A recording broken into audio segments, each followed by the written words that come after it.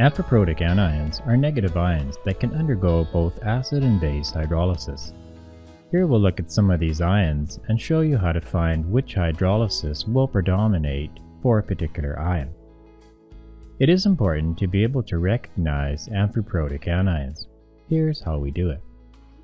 Firstly, the formulas for amphiprotic anions always start with H. It may be just one H or H2.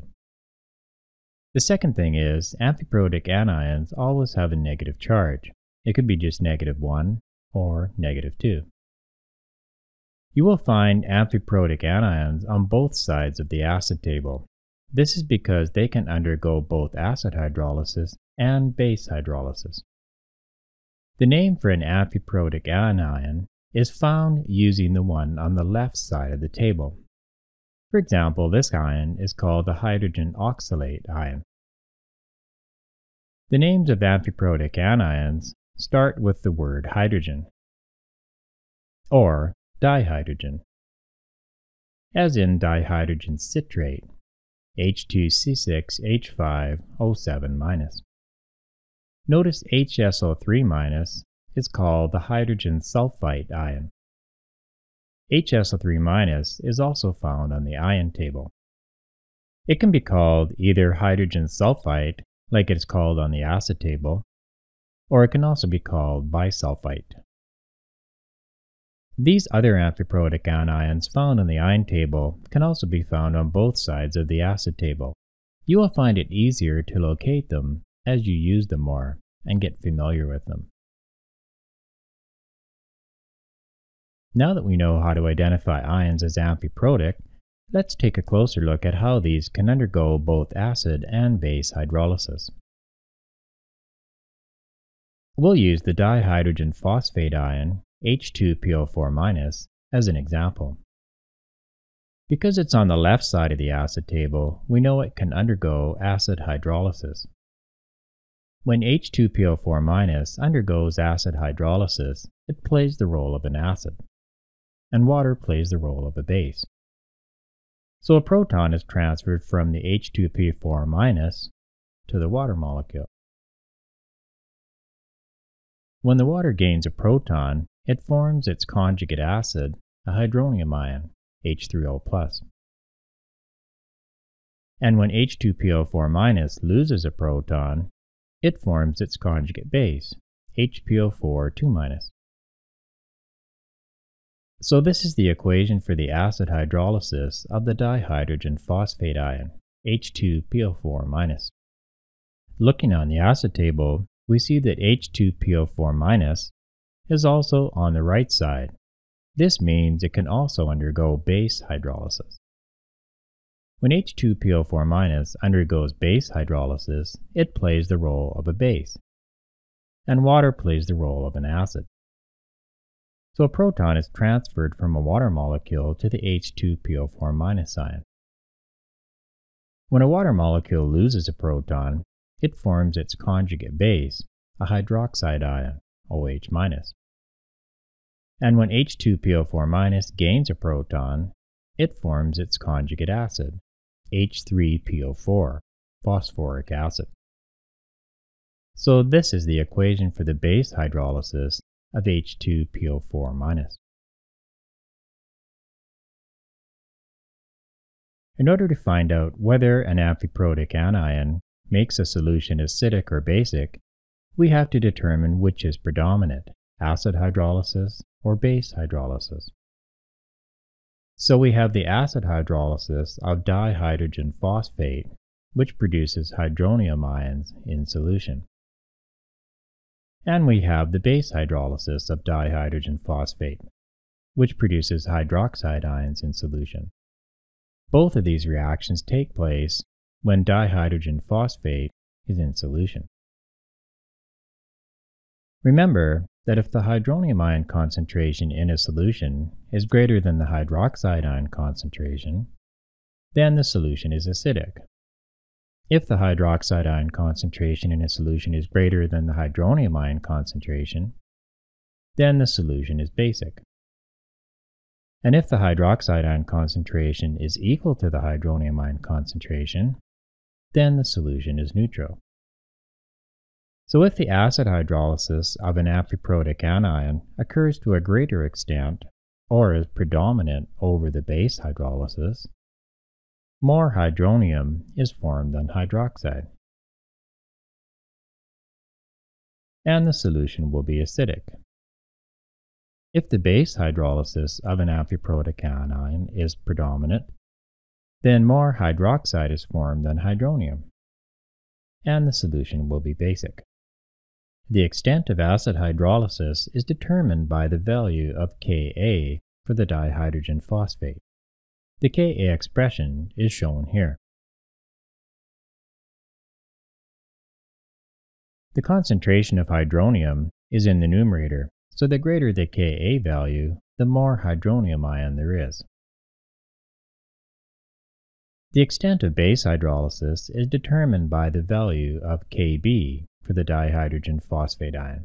The Kb expression is shown here.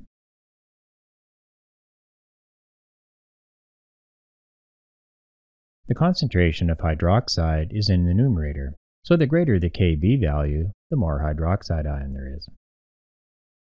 We can summarize by saying if the Ka for an amphiprotic anion is greater than the Kb for the same ion, then acid hydrolysis will predominate, and the concentration of H3O+ will be greater than the concentration of OH-. Now, if Kb for an amphiprotic anion is greater than the Ka for the same ion, then base hydrolysis will predominate, and the concentration of OH- will be greater than the concentration of H3O+. It is important to remember these two statements. If Ka is larger than Kb, then acid hydrolysis predominates, and if Kb is larger than Ka, then base hydrolysis predominates. The value of Ka for dihydrogen phosphate is found by looking it up on the left side of the table, then reading its value directly from the right side of the row. We'll make a note of it up here. In order to find the value of Kb for the H2PO4- ion, we must locate H2PO4- up here on the right side of the table. To find Kb, we must treat this ion as a base, so we look for it on the right side. So we want to find the value of Kb for the H2PO4- ion. The conjugate acid of H2PO4- is H3PO4, phosphoric acid. So the Ka of the conjugate acid of H2PO4- is 7.5 times 10 to the negative 3, the Ka for H3PO4. Remember the formula for the Kb of a species such as H2PO4- is Kb equals Kw divided by the Ka of the conjugate acid, which is Kw divided by the Ka of H3PO4, phosphoric acid. Kw is 1 times 10 to the negative 14th, and the Ka of the conjugate acid, H3PO4, is 7.5 times 10 to the negative 3.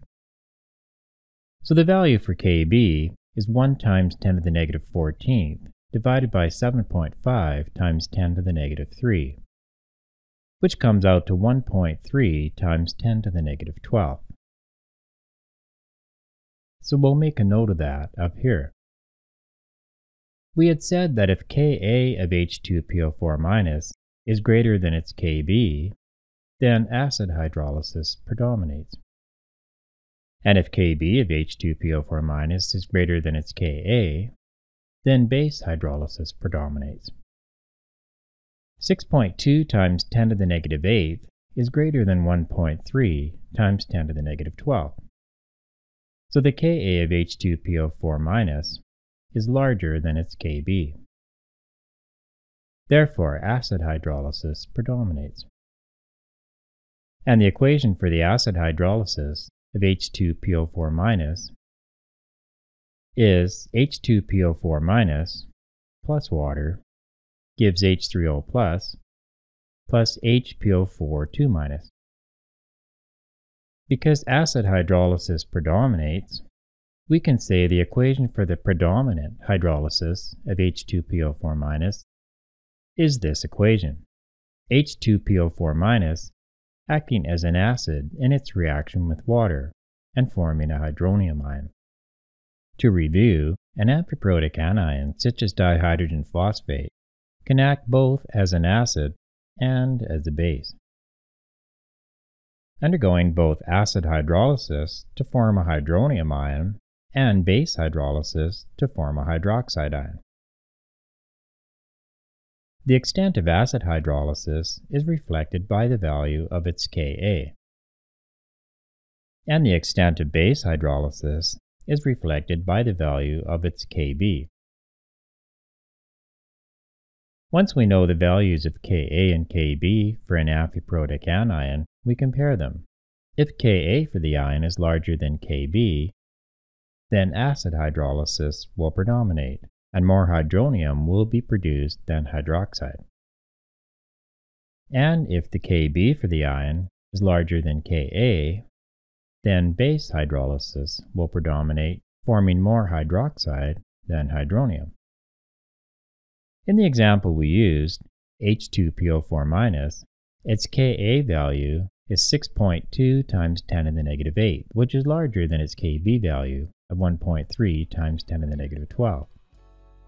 So acid hydrolysis predominates. And the equation for the predominant hydrolysis of dihydrogen phosphate is H2PO4- plus water gives H3O plus HPO4 2-.